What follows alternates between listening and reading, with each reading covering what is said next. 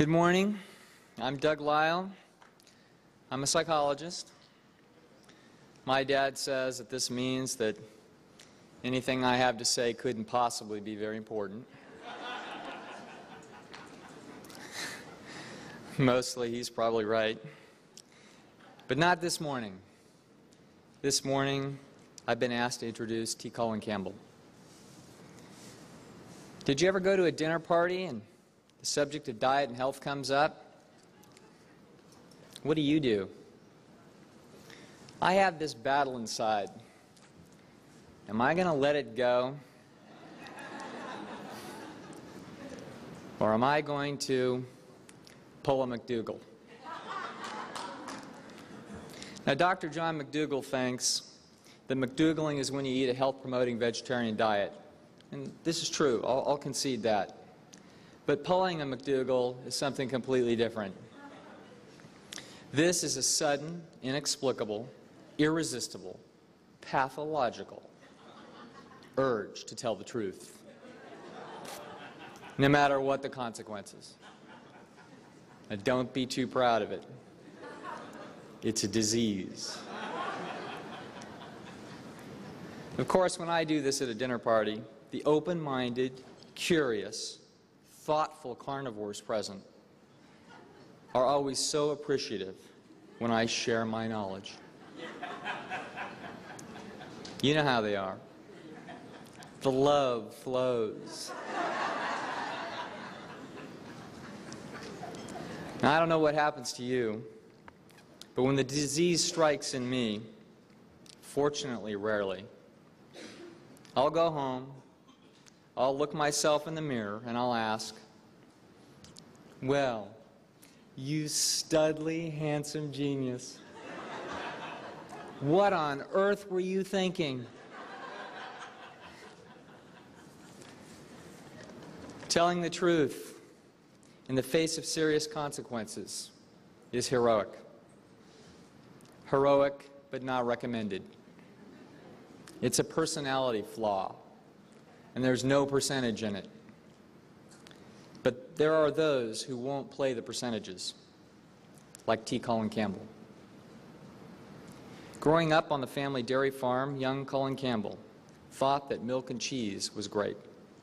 He went to school, became a nutritional biochemist, bent upon finding a better way to feed the world high-quality animal protein to help save the world. He was so outstanding that he rose relentlessly through the academic ranks to become, among other things, the senior science advisor to the American Institute for Cancer Research, an endowed professor at Cornell University, the #1 research institution in nutritional biochemistry in America.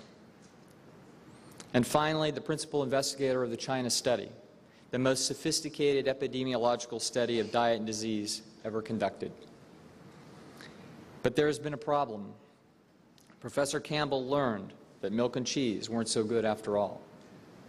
When he and his colleagues discovered this, it became clear that this was a discovery of incalculable importance.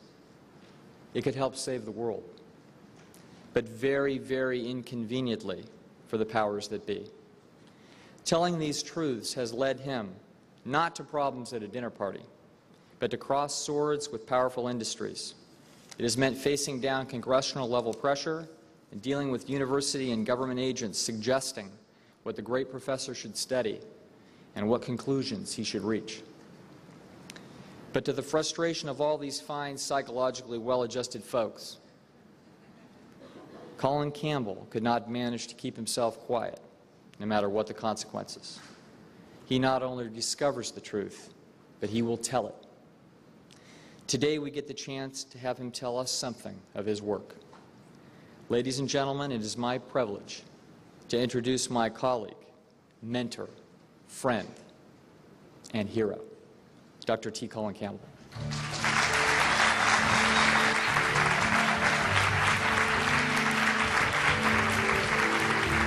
Thank you, Doug.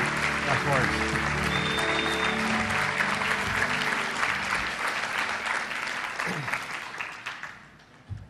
I've enjoyed a few times being in the audience and listened to Dr.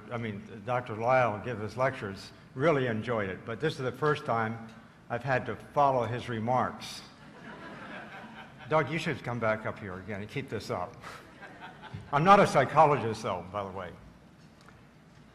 I do have a lot to say, but before doing that, let me first thank Jeff and Sabrina Nelson for the invitation, putting this program together, and I do hope, in fact, that they'll continue this for years to come, because I think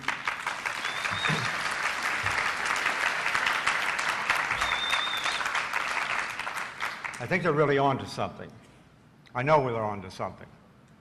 I've got a lot to talk about in a fairly short period of time, and as I was thinking about putting these thoughts together and some slides and things like this, I really had a hard time selecting what to put in it to try to cover this sort of, this sea, this ocean of information, in a sense, that to me is so convincing.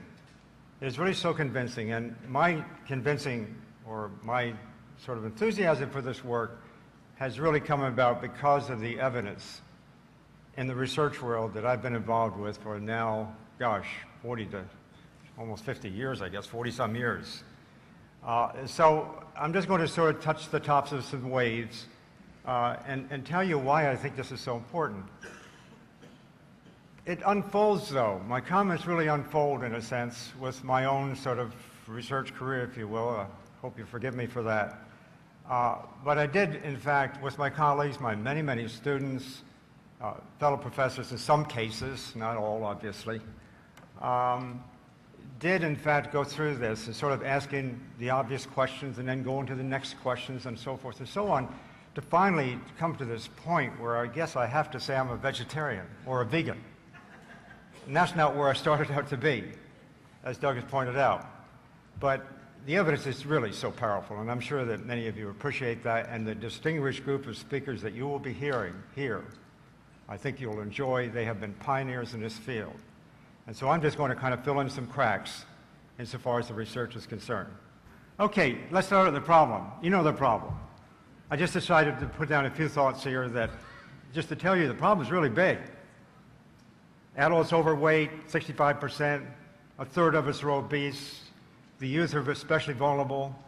During any given week, according to some surveys, half of us take at least one prescription drug in this country, and 4 out of 5 of us take some kind of medication. But yet, the drug reactions, the adverse drug reactions and other medication errors make it the number 3 cause of death in this country. 225,000 people a year. How many times have you seen that? Heart disease, number 1, cancer, number 2, and going to the doctor, number 3? That's a pretty tough message. Yet at the same time, the cost of medical care in this country is the highest it is in the world. Germany's second, it's only 60% of us. So we're paying a lot in many ways. And so in the final analysis, we now know that most of these disease-related deaths, really quite frankly, are preventable by diet. So if we can solve this problem or help to solve this problem through dietary approaches, there's 2 ways, the way I think about it, as I look back. There's 2 ways. One I call the pharmaceutical approach, where we use single nutrients, you know, like nutrient supplements and things like that, or their analogs, where the long-term benefits are highly questionable. And incidentally, just this, what was it, maybe 2 months ago, there's a really substantial report now coming out summarizing these multiple mega-million-dollar studies that have been done on nutrient supplements, concluding, in fact, that vitamins A and C and E don't work. Really, they don't work, not in the long-term benefit. But in any case, that's the pharmaceutical approach, taking a single chemical coming out and claiming that's nutrition. Nutritional approach really involves the highly integrated effects of all the so-called nutrients or chemicals in food, as food. It's a natural sort of way. Now, let's look at a little bit of the background, because as I said, I go back some 4 or 5 decades, and I can tell you that as I look back, this particular chart here was key. It was a chart that was put together by Ken Carroll, the late K.K. Carroll at the University of Western Ontario, where he basically compared the breast cancer rates for different countries. Some others did this too, but Ken's work was particularly notable in this case. And what he showed is that there are big differences between breast cancer rates in different countries, number one. And number two, it seems to show this really impressive relationship with dietary fat.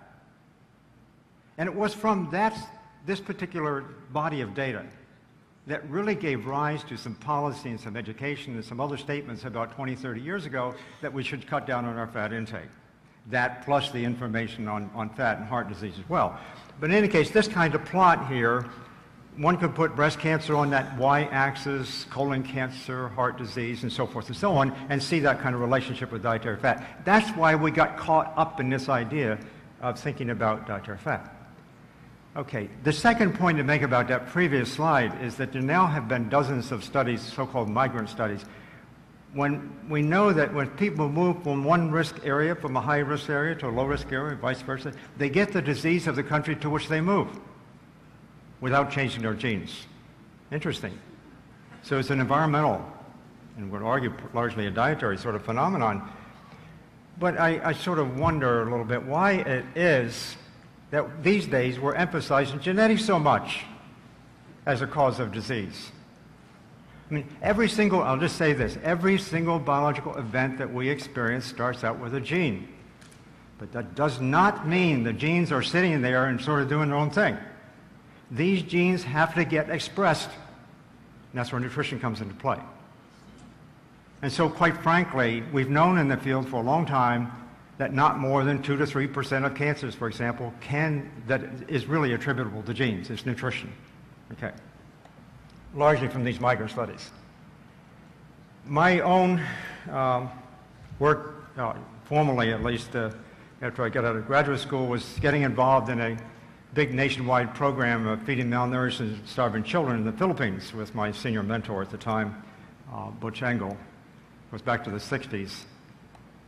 Got things backwards here again anyhow, sorry. When we went to the Philippines, and because of my previous training, trying to grow cows better and regarding animal protein so highly, we were led to believe that if you're going to actually feed kids in the third world, one of the most important things is to make sure they got enough protein. And what they generally meant by that was making sure they got enough animal-based protein. Okay? So that's what I did when I first got involved in the Philippine study. But then I noted through sort of happenstance and, as it were, an observation, namely that higher protein intakes, quite frankly, were associated with higher rates of liver cancer in children. We had another project going trying to figure out what really caused liver cancer, by the way, and we thought it was related to a so-called mycotoxin or a mold toxin called aflatoxin, and that was the theory of the day. And in any case, what really turned out to be the case, and this was exactly the opposite what, in fact, I had been taught, the people who were getting liver cancer were the ones consuming, like us, the highest intake of animal protein, or animal-based diets, if you will. I didn't think too much in terms of protein per se, but eating like Westerners. It raised the question, the great American diet causing cancer? Really strange and pretty provocative. I told that to some of my senior colleagues at the time. They thought I was a bit nuts, and I shouldn't go there. But about that same time in the 1960s, there was some work came out of India with experimental animals, where basically animals fed either normal levels of protein, 20%, that's the normal level, or the lower level, 5%. And keep in mind, most of my remarks are going to concern this range of 5% to 20%. So animals fed 20% as opposed to animals given 5%. The ones given 20%, the normal level, they all, 100% got the liver tumors. They previously, both sets of animals had been exposed to the carcinogen, but they all got the tumors. The animals that got the much lower level did not. Really quite strange, but very significant. This then led to a long series of studies that was funded by the National Institutes of Health, by NIH, published in a number of different journals, also funded to some extent by the American Cancer Society and other places. I point this out because at this time, this work really was handsomely funded, quite frankly, by funding from our public till and from professional agencies, and did, of course, get published extensively. And you might wonder, how did that happen if I'm coming on this idea of protein? Well, in those days when we were doing this, I was focused on trying to understand what caused cancer. And so we were looking at this sort of model, if you will, studying all these mechanisms of cancer. So the question that we had was, did liver tumors really grow faster when rats are fed normal compared to low-protein diets? That was the question, because here the Indian workers have found this. And secondly, what we like to do in research, we like to say, oh, let's look and find the mechanism, as if there is the mechanism.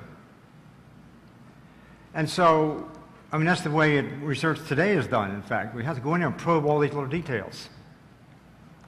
So there's two main questions. And now, I just want to summarize for you just 2 slides summarizing these extensive numbers of studies, just to illustrate a point. What we basically found was that we could turn on and turn off tumor growth simply by changing the level of protein intake within that 5 to 20% range.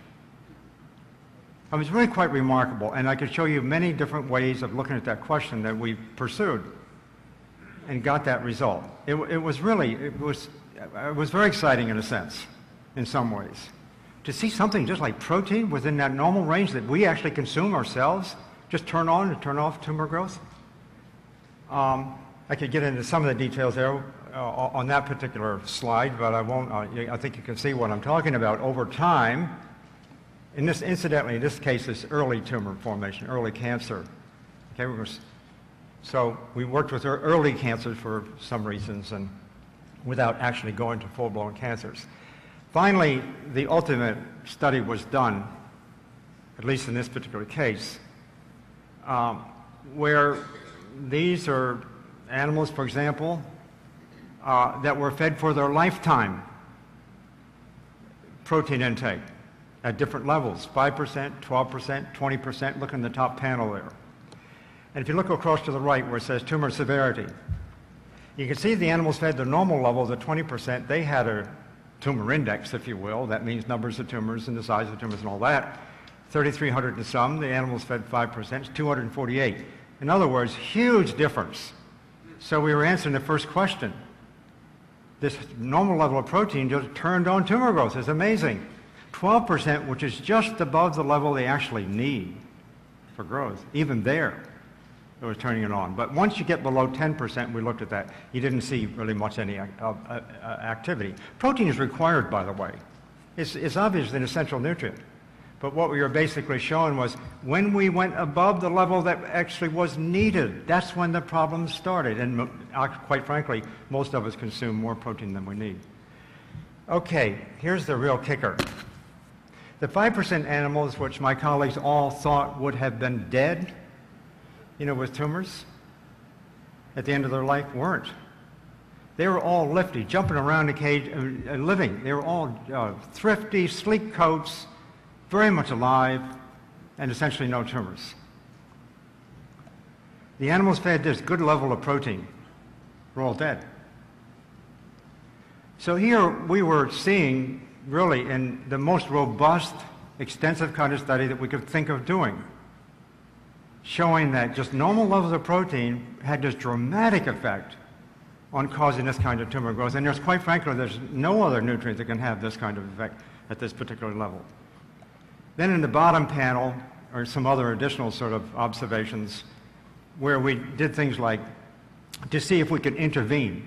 In other words, as tumors are growing up to a certain point in their life, and let's say a quarter of the animals are already having tumors that with 20% and then switching to 5%, they get to 2013 at the end there compared to the 33. In other words, without getting into too much of the details, what we were basically showing here was that even when tumors are already present, we're not now talking about preventing too much. We're talking about tumors already growing robustly. They're there.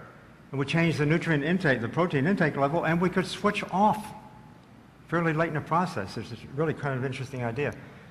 So finally, I'm going to tell you what the protein is. I didn't talk a lot about it, certainly not in the grant applications that I was getting and so forth, but this protein was casein, cow's milk protein. 87% of cow's milk protein. And I've had quite a lot of experience with the agencies, both in this country and abroad, the United Nations, who look after deciding, what's a carcinogen, what's not. And there are certain criteria that these folks follow. criteria that determine when we decide a chemical is carcinogenic, if you will. The IARC, the International Agency for Research on Cancer. If I apply that evidence, these criteria that's used by everybody else to decide what's a carcinogen, I have to conclude there's no other way. And I've given this seminar to professional audiences in universities about 4 or 5 times now with this chart. And I don't get any questions, I don't get any comments. Everybody sort of sits there and kind of stunned. But quite frankly, I have to say that casein, which I'm going to argue is reflective of a larger sort of body of evidence having to do with animal proteins in general, is a carcinogen. It's the most significant carcinogen we consume. Forget about DDT and dioxin and things like that. We're talking about animal protein.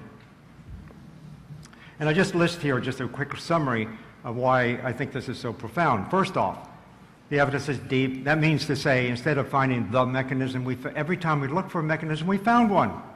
And that's a really provocative thought. I find that so exciting because, and I wish I had the time to share with you what I feel like goes on inside of a cell. I mean, it's a dynamic system. It's an amazing system. There's all this stuff sort of working together. Millions of chemicals that somehow they just all feed in together and they converge to create the same effect. And that's what's happening when protein is fed. So it's real. This is not fake. So it's deep. It's multiple mechanisms. It's relevant because we're working in the range of 5 to 20%. We're not given, really high levels to make us sick or animals sick or anybody, us animals or other animals sick. We're talking about regular levels, so it's relevant. Breast. This effect works also for mammary tumors, that's breast cancer. I had a colleague at the University of Illinois who was working on this at the time, not going into quite so much detail as we did, but nonetheless getting similar results, showing that he could control mammary tumor development as well. Also, this effect could be used in cases where the tumor was started with either a chemical carcinogen or a virus. I mean, some viruses start cancer, like hepatitis B virus in the case of liver cancer. We could basically turn that on and turn it on off too, simply by changing protein intake. The specificity, that's where really things really kind of started heating up, because in this case, when we use soy or wheat, same level, 20%, it didn't do it. Kind of unique for casein. And of course, now I'm thinking, I better start talking about this a little more publicly and getting into trouble, of course, along the way. But quite frankly, I didn't want to stop just at the point of focusing on one nutrient, protein, because I have a problem with that. As I said in the beginning, I think nutrition is about the holistic, integrated effect of all kinds of stuff in food. It really is what it is. So I don't want to just focus on just this protein effect. Maybe when we're consuming animal protein, for example, we're consuming as food, maybe the other things in there don't necessarily go along with it. So we wanted to expand our investigation a little bit and ask whether or not it was consistent with other biological effects within that range. And for that, we went into the literature. We had some of our own information, our own data, went into the literature. And here's what animal proteins do. They increase blood cholesterol. That was first observed in 1909 and studied extensively in the 40s and 50s. And in humans, extensive human studies in the 70s and 80s, to the point that animal protein, in my view, is more hypercholesterolemic than a saturated fat. Certainly more than cholesterol itself. It's that significant, and there's lots of studies on that. Lactoalbumin is another protein in milk, for example. It increases atherosclerosis and other experimental conditions, really quite dramatic. It compromises vitamin D status and increases prostate cancer.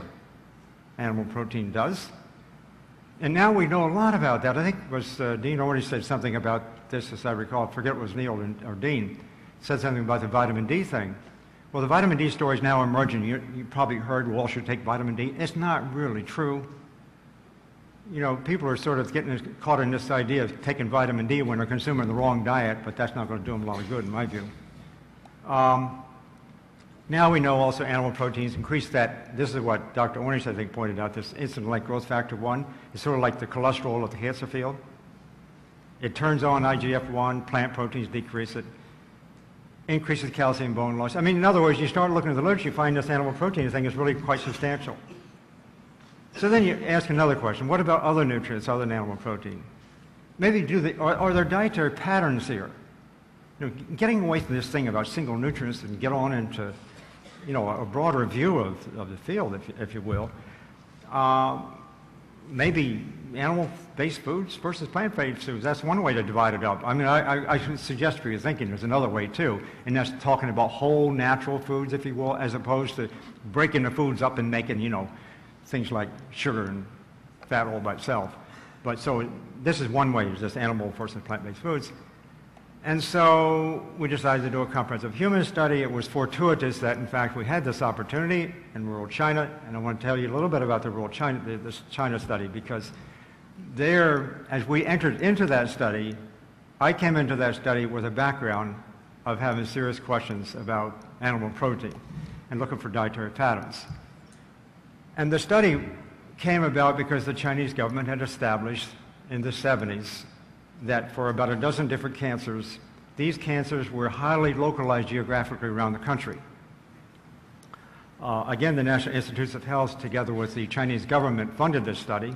It was the first joint study between the United States and China at the time. And I just want to acknowledge some of my colleagues who obviously made all this possible for all of us to work together. The four of us were involved. Sir Richard Peto from the University of Oxford in England, brilliant biostatistician, I should add. Myself, Wenharn Pan was a student of ours, a PhD student of ours at Cornell. And Junsho Chen, who's really one of the most remarkable people I've ever met. He now tends to be, since I've known him, tends to be the Chinese representative of the United Nations, various panels and so forth. Chen's like a brother. That's why we look alike, by the way. In the China study, here were some really exciting data showing that, you know, when I said that cancers occurred in certain parts of the country and not in others, the range of rates, if you will, across the country for these different cancers are shown here for men and women. And you can see it's, what, 2 or 3 dozen-fold, maybe a couple hundred-fold. I mean, cancer was localized in some places, was right here, and over here it's not here. It had that kind of concentration. In this country, if we see a 2-fold concentration, or even less, it makes headlines. Here we're talking about big differences. That's ideal, incidentally, for doing a study. So, okay, let's go to China and organize to see what, in fact, they're doing. And we organized 65 counties, 130 villages, 6,500 adults and their families across the whole of China to do the study. Shown here in the first thing, wide range of rates, as I said. We also had an opportunity to look at a whole lot of other diseases as well as the cancers. Collected all kinds of information on diet, and lifestyle, and disease by collecting blood samples and urine samples and food samples and asking questions and so forth and so on, and then analyzing them. Before I get to that, let me just point out to you why the study in some ways was so unique. I go back to the original chart of Ken Carroll's, where you see fat intake and breast cancer in a nice straight line, really impressive. We all making assumptions as dietary fat, if you will. However, those impressions about dietary fat and breast cancer were largely drawn from studies that were done in the upper right quadrant. See where the United States is? We're up there. We're getting close to leading the pack in terms of breast cancer and a lot of these diseases. And so all of these human studies have been conducted, case control studies and prospective cohort studies and studies like this have been done on people living up in that region of the world there. Our study was the first that was actually going down near the bottom and looking at what the relationship really is. And this is important because if that line for the whole thing, you know, we knew in the upper right-hand quadrant as far as individual studies are concerned that it fit that line, but we didn't know down here at the bottom. And people were in the research world saying, oh, maybe this is not true. Maybe this is just because we have more telephone poles in some places. I mean, all these silly things. So we just wanted to have a look from the dietary perspective about China, and China was in the lower left-hand quadrant. Now here's just some summary information on what we found in China. We ended up looking at lots and lots of different things, as you'll see in a moment. But I just want to summarize here a couple of points. First off, in rural China, look at the energy intake. The calorie intake is higher. It's 10, 11% higher in rural China than is here, per body weight. Well, part of that is attributable to the fact that the Chinese are more physically active. However, this will surprise you. The Chinese we're looking at here, these are the office worker type Chinese. They're the least active, and they're still consuming 10 to 11% more. I mean, they still go to work on their bicycles and things like that, so I think, but there's another effect here, and it has to do with the fact, I'm convinced of this, people who are consuming a low-fat, sort of plant-based diet, basically consume more energy and end up gaining less body weight. You heard Dr. Orney say that. And I think Dr. Bernard said the same thing, and Dr. McDougall, of course, and others have made this point many times. Eat more, weigh less kind of thing. You can see the body mass index, which is the body mass or weight, excess weight, is lower in China. Okay, the fat intake in China, as you can see, is much lower than here, 14% versus 36%. In rural China, dietary fiber is about 3 times higher. There's the key, is animal protein, and just using it as an index of the kind of diet. Our diet in the United States and other Western countries has 10 times the concentration of animal protein as does, or was, in fact, the case in rural China. That's changing, incidentally, in China, particularly in the city areas. They're starting to do what we do, and I don't know why they're doing that, but they're doing it. Blood cholesterol levels in rural China, their high is near our low. The average cholesterol level in rural China is about 127 milligrams per deciliter. Really quite remarkable.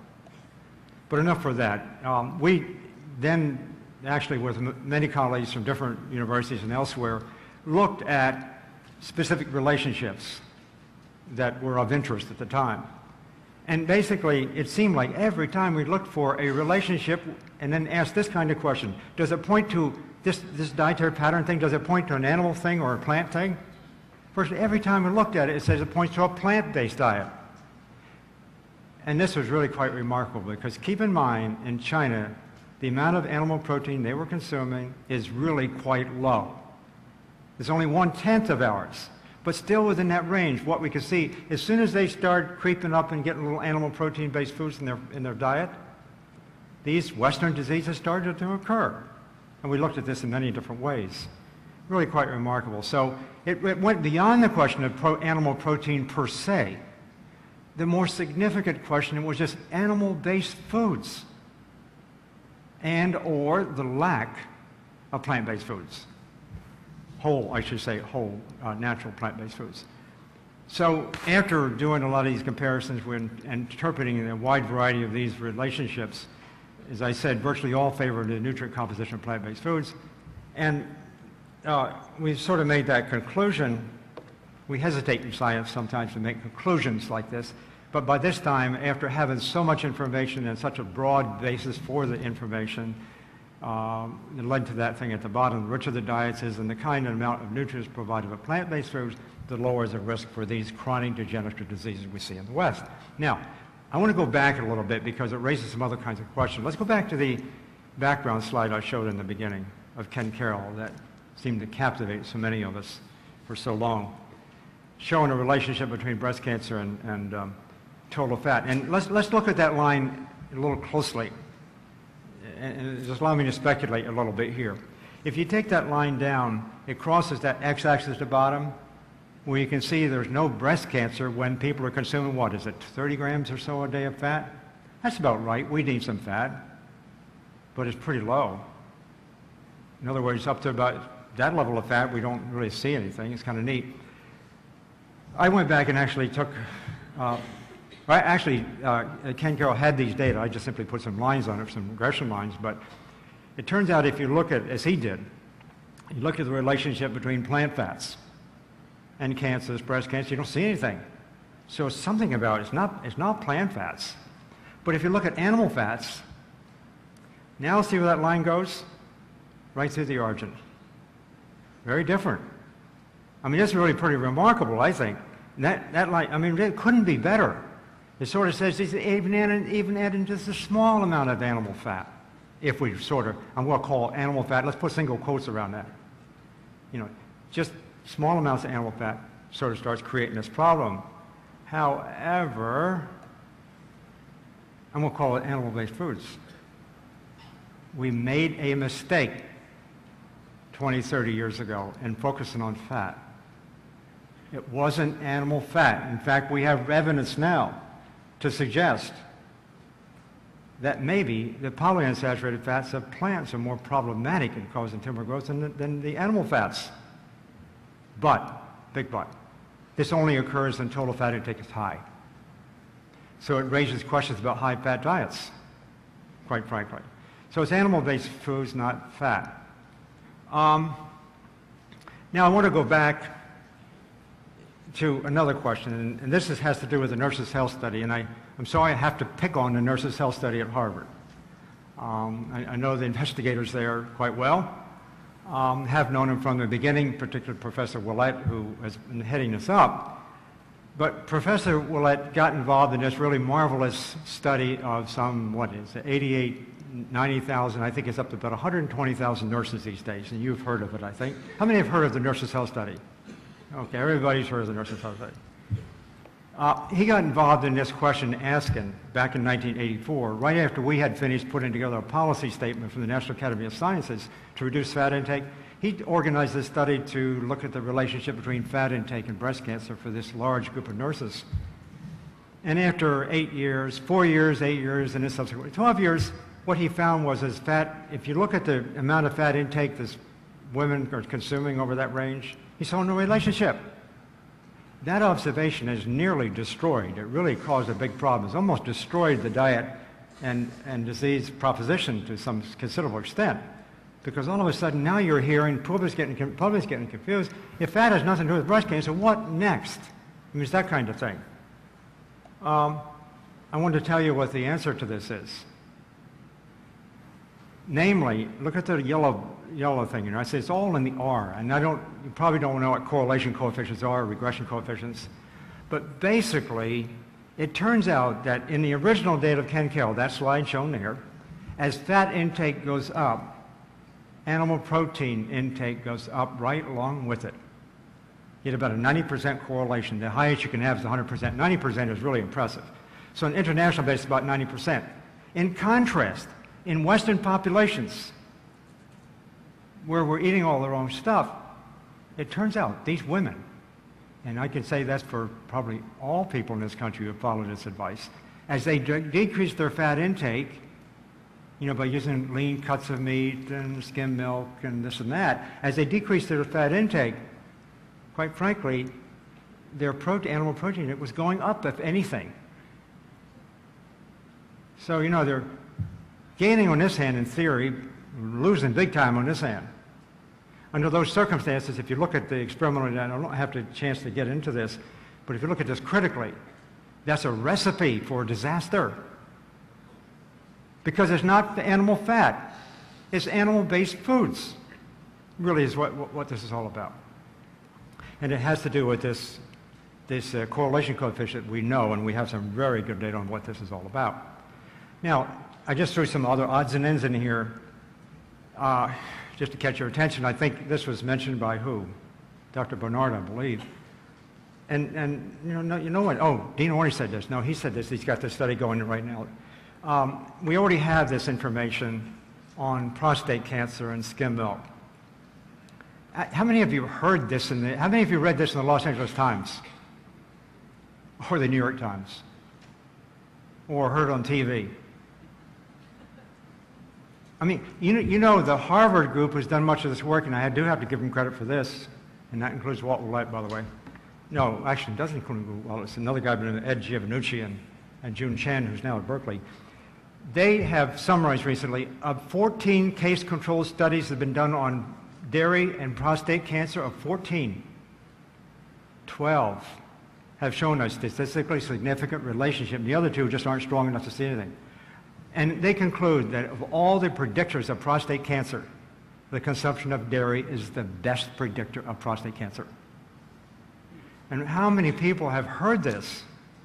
It's just not getting out there. Somebody's, I don't want to say cooking the data, but they're controlling things.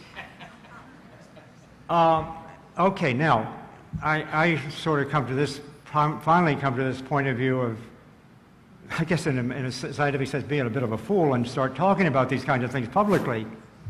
And the information is getting out there, I think to some extent about the protein thing.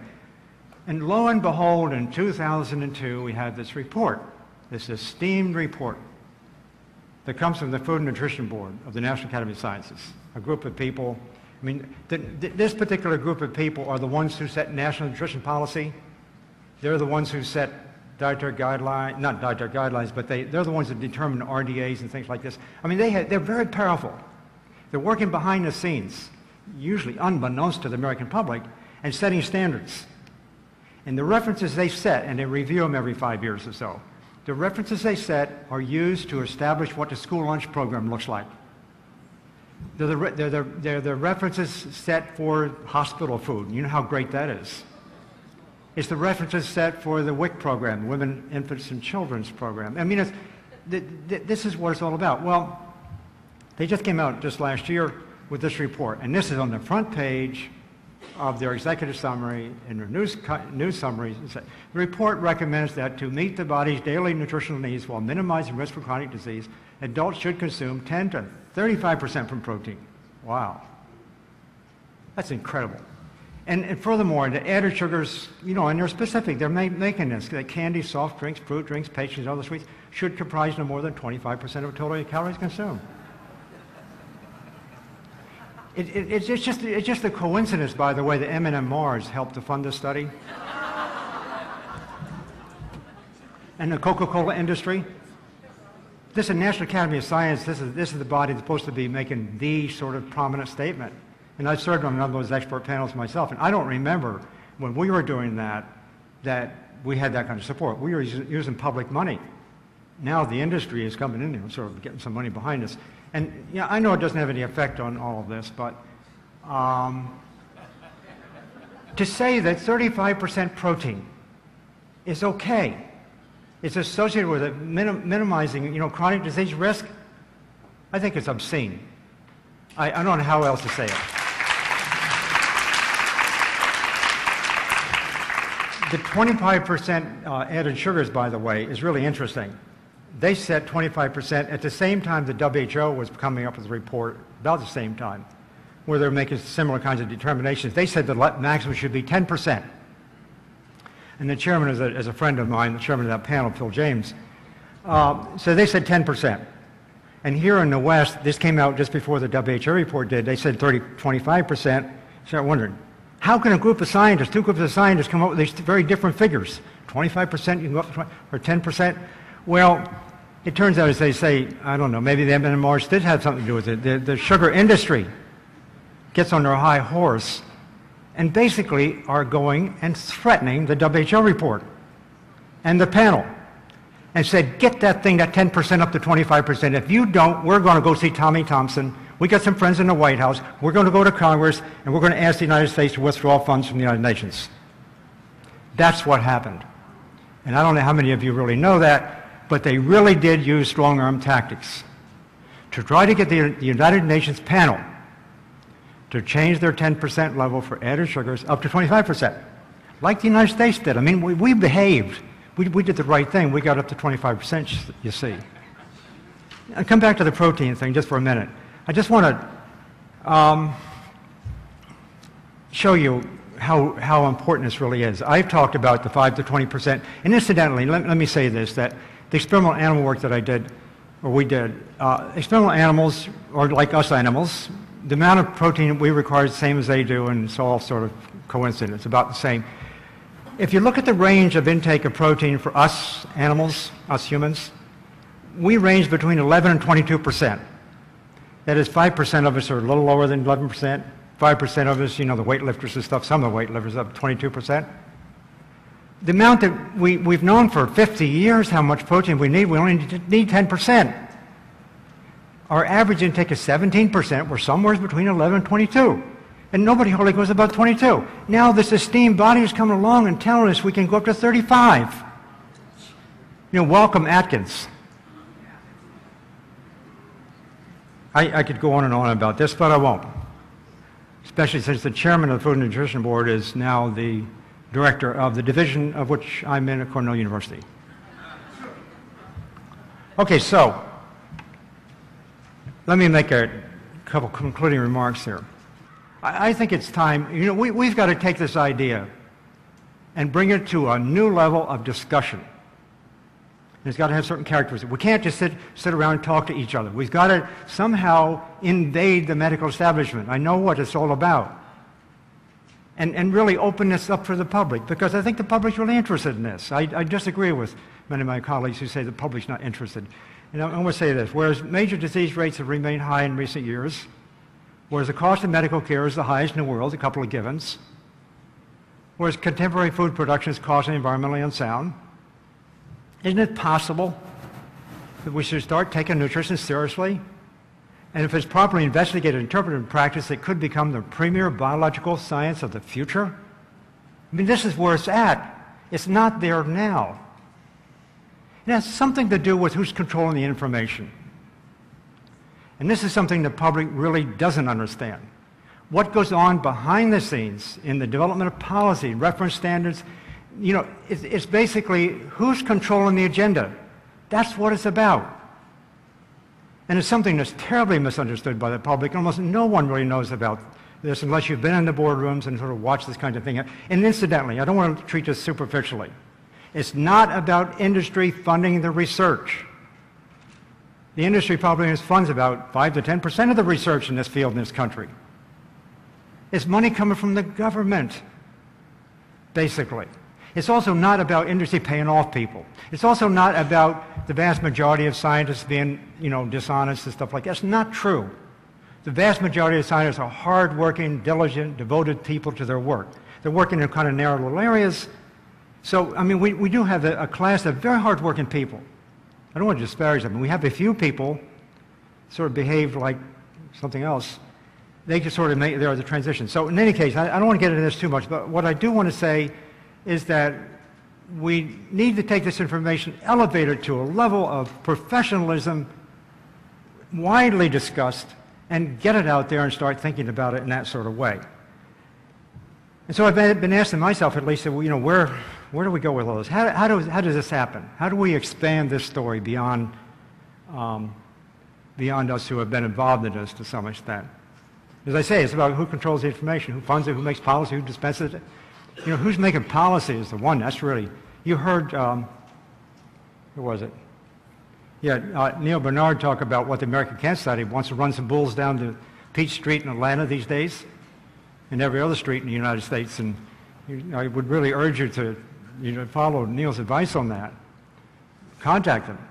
We need to have transparency, discourse, and open education. Right now, we can't have that because we don't have the resources.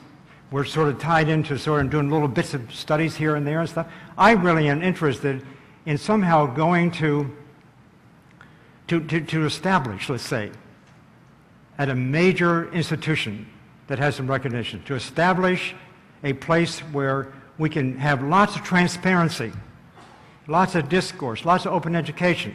And the only way we can do that is to have the funding that lasts forever. It's the only way. We can't sort of just go from 2 years, 3 years, go back into the till all the time, because that's how the information is controlled. I know it so well. The control is really who has the funding to give out to do what is being done.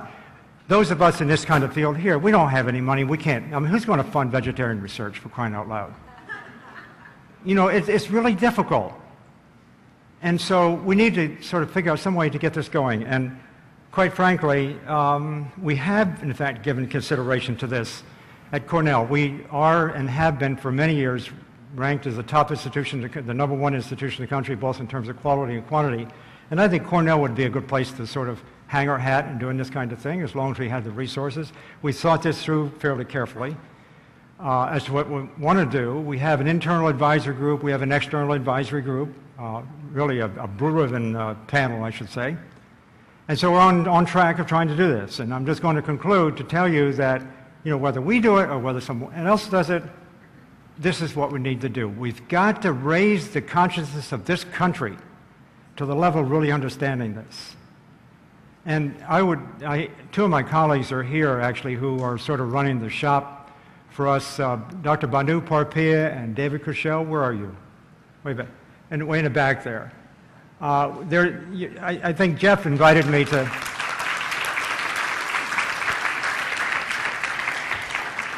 Jeff invited me to go ahead and make these remarks. I hope that you don't think it's self-serving. I'm too old for that anyhow, and we'll go on and do something, else. But I want just simply in terms of the idea. I want the public to get more involved in this. I want all kinds of scientists and other sorts of people to get involved in this kind of symposium and workshops and study period, and to have the money to do it. And so there is a brochure in your packet, I think, that's called PLN, Program for Lifetime Nutrition. I'll leave that thought with you and simply say, we have arrived with this information, and if you don't believe me, wait till you hear Dr. Esselstyn and Dr. Furman and Dr. McDougall and Dr. Lyle, who's got this new book out telling us why we can't get on with these, Dr. Lyle and Dr. Goldhammer. I mean, these are the people out there really doing things. And we're ready to go. We just need to involve the public more in this sort of thing and to get that kind of support. Thank you.